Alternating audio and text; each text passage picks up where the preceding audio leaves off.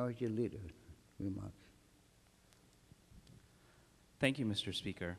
I just wanted to say that for the past 2 years, the House of Representatives has forged ahead together in an historic way as we watch the federal government paralyzed by political gridlock and gamesmanship, much of which we and our constituents decry.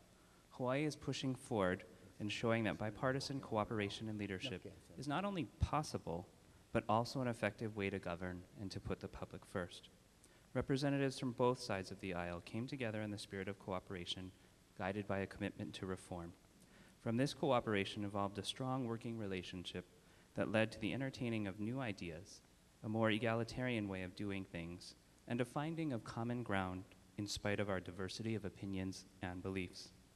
Whether it was ensuring a solid educational foundation for all of Hawaii's children through increased kindergarten opportunities, engaging in dramatic and needed budgetary and fiscal reform, addressing Hawaii's clean energy future, meeting the many health and human services needs of Hawaii's people, recapitalizing funds and addressing our unfunded liabilities, or taking steps to honor our veterans for their service to our country, this House has made serious and needed reforms to move forward together, in spite of all of our differences.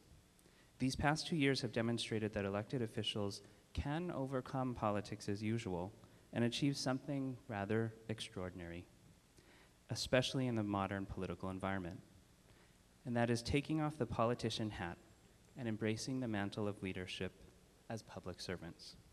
On behalf of the Minority Caucus, I wanted to take time to express my profound appreciation to all of the staff who labor tirelessly to make everything we are a part of happen. To the House Minority Research, the House Majority Staff Office, LRB, the House Chief Clerk's Office, the House Sergeant at Arms Office, and the Public Access Room, mahalo for your constant work and your help in facilitating the legislative process and for your service to the people of Hawaii. I also wanted to express my heartfelt gratitude to this body for their commitment to the people of Hawaii as well. It has been a real privilege to work with each and every one of you. We may not have always agreed on matters of policy. We may not have agreed on methods to achieve our goals. But through it all, we remained focused on serving the people of Hawaii. More specifically, I would also like to extend my appreciation to my Minority Caucus. Though we've only been 7 in number, I think we worked hard to add to this body. Ours is the road less traveled, but we charted a new course for the minority, finding common cause and common ground where it can be found, and when necessary, dissenting in our views. I've come to appreciate each of your individual and distinct perspectives, and have continually seen how our diversity adds to our strength. Thank you again for the opportunity to serve as your minority leader, and for faithfully working to add something unique and different to the House, and for taking a different path. To you, Mr. Speaker, to our majority leader, and to the rest of the House leadership, I also want to honor you for taking the road less traveled these past 2 years. Mahalo for your partnership with the Minority Caucus, even when we dissented.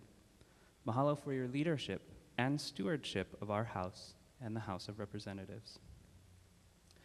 Much more lies in store for this body. There is much work and many good things to be done. I think that's something we can all agree on.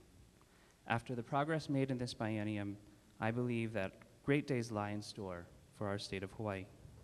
I also know that we, as public servants, will play an active role in bringing these great days to pass. Thank you. All right, thank you very much, Minority Leader. Thank you very much.